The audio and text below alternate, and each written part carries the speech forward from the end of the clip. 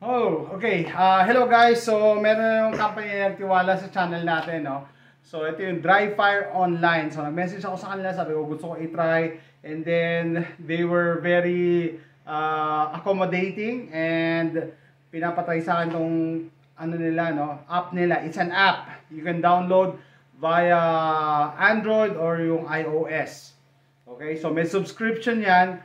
Pero meron din silang binigay sa akin na discount code sa mga subscribers ko. Kung gusto nyo i-try, lalagay ko na lang sa description. Okay, so ano tong Dry Fire Online? Kaya ako ito nagustuhan among the other Dry Fire system kasi pwede ka gumamit ng laptop, no? Tapos pag gumamit ka ng laptop, nakakonect yan sa app nila, may projector, pwede ka magpalit-palit ng targets. Mamaya, i-demo ko na lang mamaya. Okay?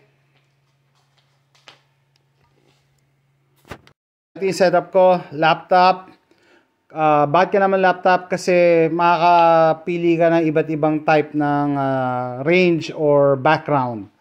Tapos bumili na ako ng mumurahin na na projector. Gone were the days na mahal ang projector, ngayon mura lang. $60 ang bili ko dito. 1080p.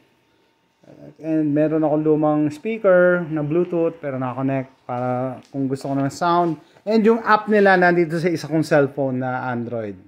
And ayan na yung projector natin. Guys, so sabi ko nga meron tayong laser cartridge, dry fire cartridge, no? Ito. So pagpili ng barrel, napili ko yung Taurus.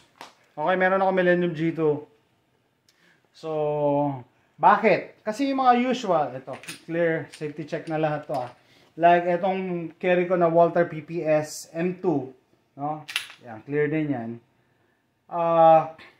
Wala siyang double strike capability katulad ng sa Taurus, no? Ano ibig sabihin? Yan. Nirock mo yung slide, kinalabit mo yung trigger. Then para makapag kalabit ka ulit ng trigger, irarock mo ulit yung slide. So kaya iba ayaw mag-dry fire kasi nakakaano daw. Kasi may parang hindi normal yung rack ng rack. Pero unlike, pag Taurus ang ginamit mo, meron siyang double strike capability. No? Lalagay mo yan dyan. Kakalabitin mo lang yung trigger, nagre-reset siya. Ayan, no? Nagre-reset. O tara, subukan natin. Okay? So, let's try. Let's turn off the lights. This is my range. So now I have a personal range in my house. So this is my laser cartridge. Inside. I'm gonna put an empty magazine, empty. Okay. Let's try this. Are you ready? Okay. Stand by.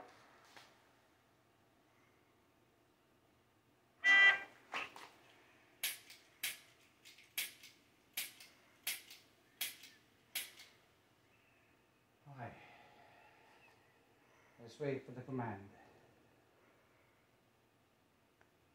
Unload and show clear. Unload. But I'm not gonna unload because the Range is safe. range is safe. Okay. The laser cartridge is seated. Okay. It's going to the next round. Continue. Are you ready? Stand by.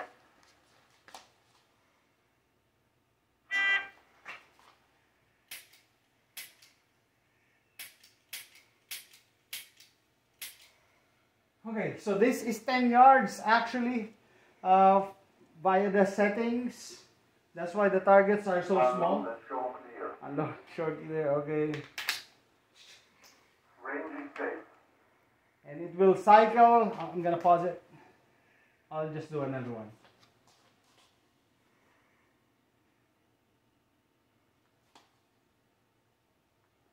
Continue. Are you ready? Stand by.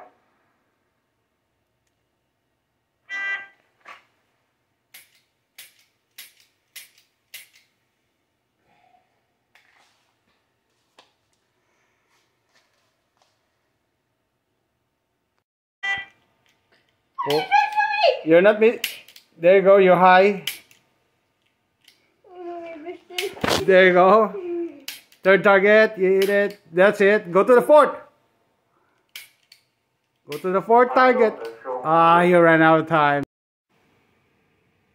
Like I said, you can change the targets, the settings, the background.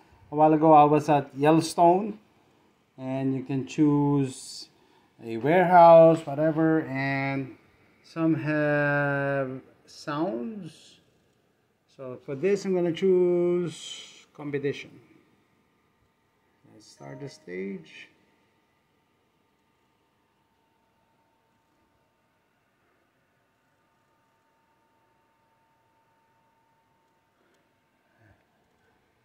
Don't be that guy. So they remind you every time. Here we go. Calibration. The app is also calibrating. Round one. Are you ready? Stand by.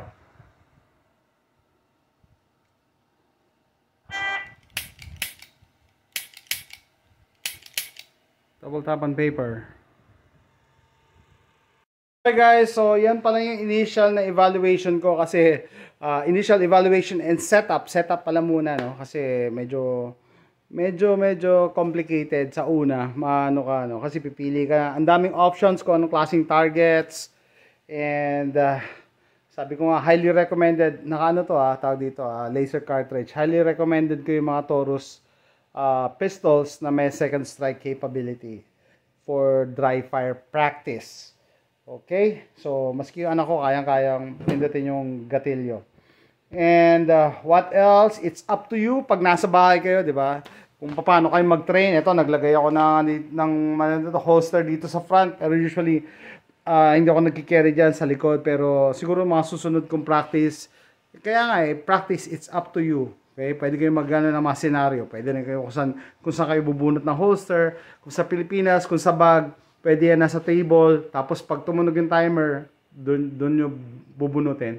So, possibilities are endless, no, in terms of dry fire practice because of the app and the technology that we have today. So, mas matipid sa bala, sa gasolina, and sa oras. Hindi ka na babiyahe. Sa bahay lang, pwede na mag-practice. Okay ba? So, dun sa gusto mag-try at gustong gumamit ng app nila, maglalagay ako ng discount code sa description. So, let me know what you think. Thanks for watching.